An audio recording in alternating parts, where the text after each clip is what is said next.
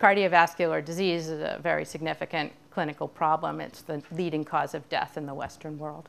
So all of our research is focused toward developing future therapies for patients who might have had a heart attack or some other form of heart disease.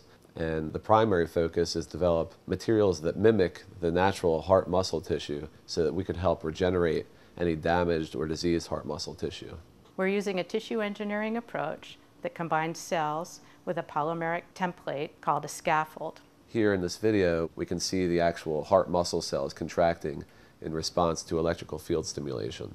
This funding enabled us to purchase a new laser made in America that can significantly accelerate our in-house production of these new scaffolds for testing our new ideas.